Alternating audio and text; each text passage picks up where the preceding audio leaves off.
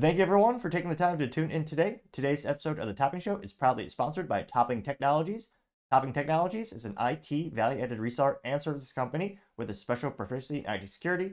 Heck, I see their founder at least twice a day. Gotta say he's quite handsome and brilliant. He's me, you see, that's a joke. If you're an IT leader or a business owner, you could reach out to the team at sales@toppingtechnologies.com. Also, trying to get to 4,000 subscribers by the end of the month. So if you could click that button and tell your friends, I would especially appreciate it. Now, going over to the business part of the podcast, you have the Aston Martin Valiant to have a V12 and a stick shift, as all cars should have by default. Even though we may have cultural and political decay in the United States and animosity towards each other, there's still a few headlines that give me hope and melt the ice that has drowned my heart of late. I only partially jest, but having a supercar or a hypercar performance car, the V12 and a stick shift these days, that's a rare experience. And Aston Martin is smart because there are customers who are more than willing to buy it. Now, this comes to us thanks to the Facebook, specifically someone by the name of Carbuzz. They say, quote, Aston Martin keeps the manual V12 sports car dream alive with the limited edition called the Valiant, of which only 38 will be built with less weight and more track focus than anything this side of the Valkyrie. Under the carbon fiber hood, Aston Martin has massaged even more power from the 5.2-liter twin turbo V12, now making 734 horsepower and 555 foot-pound of torque, sent through the rear axle via I almost have a tear coming out of my eye, a bespoke 6-speed transaxle manual gearbox. This is beautiful. And of course, the pictures, some might compare it to the Mona Lisa in terms of the craftsmanship they put into this. One of the few good things that comes out of England, next to James Bond and yeah, something else they make. Now, it looks incredible. There are some comments that are derisively, comparing it to the boxed, maybe, what does it Stillman call it? Tune Croftus says a modified Mustang. A lot of them calling it the 2025 Ford Aston Martin Valiant, or yeah, Aston, yeah, they're butchering it in the comments a little bit, but to me, it looks incredible. Of course, it's a coupe, the style, and actually, one of the few cars I think looks pretty good in yellow, which, let's be honest, traditionally is probably reserved for Lamborghinis. A nice little, really big carbon fiber rear diffuser. Of course, the interior, that's where, I mean, I haven't smiled ear to ear in quite some time, to be frank. And you see, I like how they're doing this more and more, Aston Martin especially, where you can actually see the linkage. So when you're actually doing the shift, you could see it really moving. Whereas most cars, like, I love my little Honda Civic Si. It's a great little car. When it needs to, it gets 50 miles per gallon.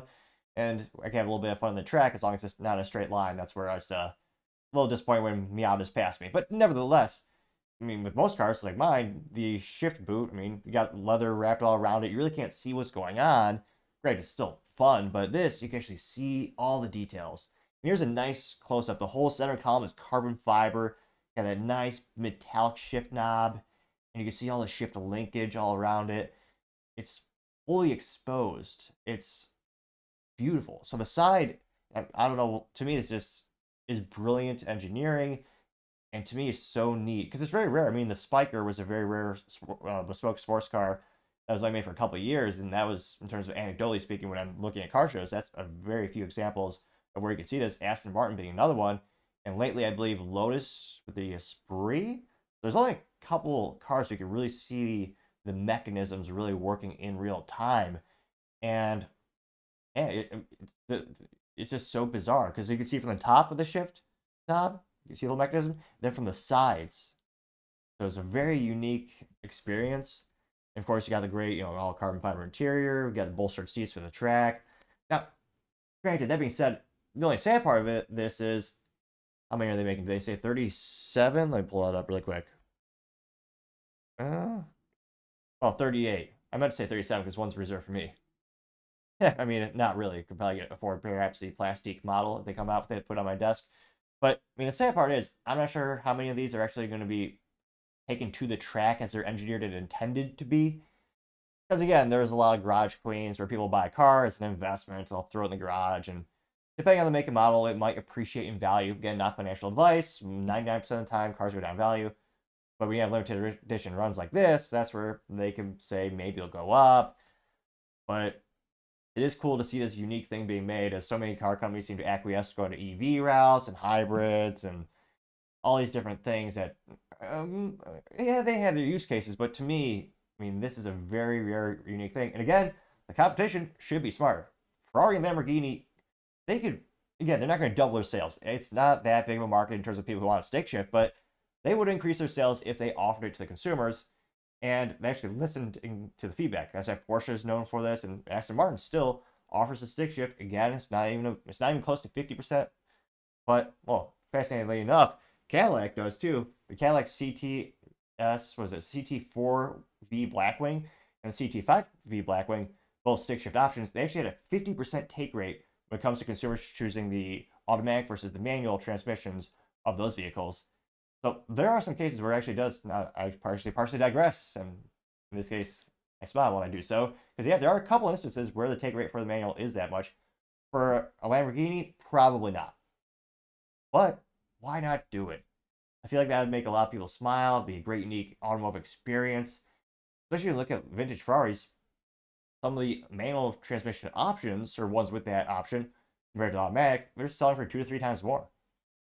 So you would think that they would, learn from that feedback, but nevertheless, it is nice to see Aston Martin continuing to have that big displacement, the V12 and a stick shift. One of these days, it'd be a dream to drive one of those things. Definitely have to add that to the bucket list. And definitely, handcrafted, England, all that kind of stuff. It's part of their culture. It's cool to see them continue to make that. So some good business news to start off the day. Happy to say that. Thank you, everyone, for taking the time to tune in. Again, trying to get to 4,000 subscribers by the end of the month. So if you could click that button, I would greatly appreciate it. Also, leaving a thumbs up, thumbs down, or comment is a great way to give me some additional feedback, letting me know how I can make the show better and better. Lastly, don't forget to take the time to tell your family, tell your friends, tell your coworkers, heck, tell your enemies, tell anyone and everyone. Just stay safe, fight the good fight.